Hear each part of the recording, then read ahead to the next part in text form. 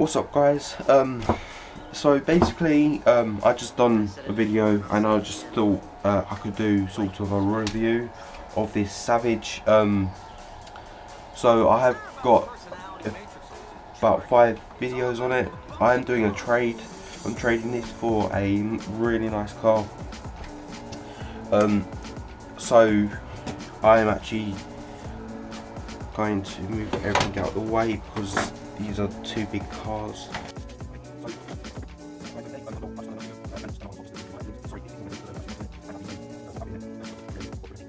This is my HPI Savage, sort of custom. It was a HPI Savage 21. I don't really like nitros because they're a bit too clunky for me. They're not as fast as electric and they're just a lot more work and everything. So I converted it to an electric one. Can hold about 14.5 volts. Yeah, so this system is very nice, super nice. It's 120 amp ESC and it's I think it's a 950 kV motor. So a few things is the shocks, they're right for when you get them at first, but they're sort of very sluggish a bit. I'll do a quick comparison. I've put these tyres on, it's buggy tyres, and these are relatively nice.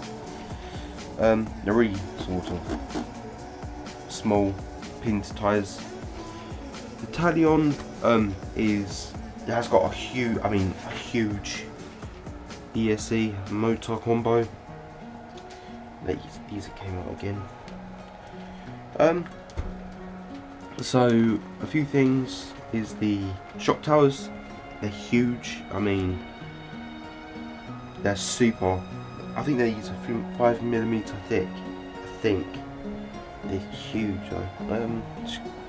This comes with the talion. It's a cross wrench, sort of, and it's sort of raining.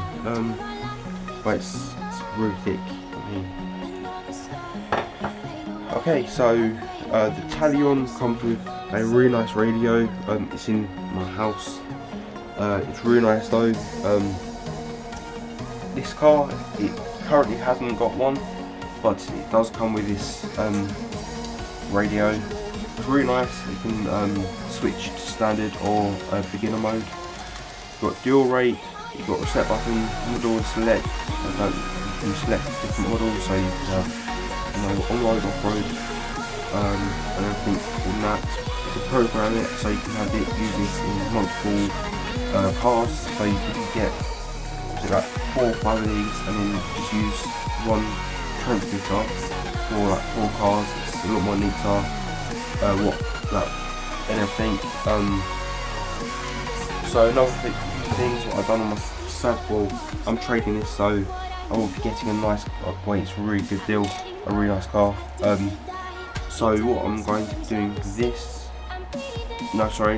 what I've done to this is I've got Kershaw Designs motor mount, battery trays, and a flux gear for the transmission. I forgot to do that. No. Build video. Put this bit down there, just so it doesn't flop around. Anyway, the chassis on this is really good, but it could be just a little bit thicker so it doesn't bend or have a metal or metal brace, chassis brace stock, so it doesn't bend. It doesn't bend at all, but it does bend. Yeah, look. See that I'm not trying to do it in slow motion.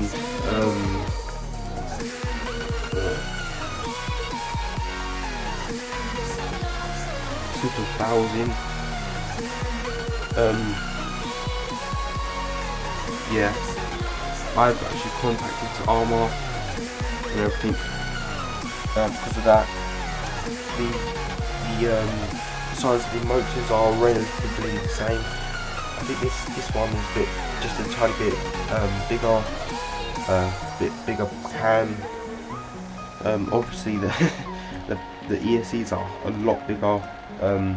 This can hold 6 cell, this can hold 4 cell. This has got, I think it's like a 14 tooth pinion, where this one's got a 17 tooth.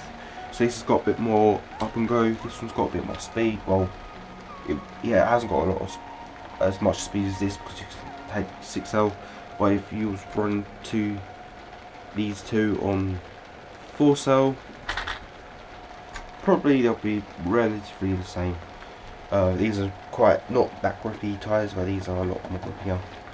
A bit bigger pins, where these have got really small pins. This car's got the HPI Savage, has got the upgraded chassis. It's all bend a bit, quite a bit. Well, these ones, they huge, not really thick. So what I've done is that I've put a 17 tooth and a 52 tooth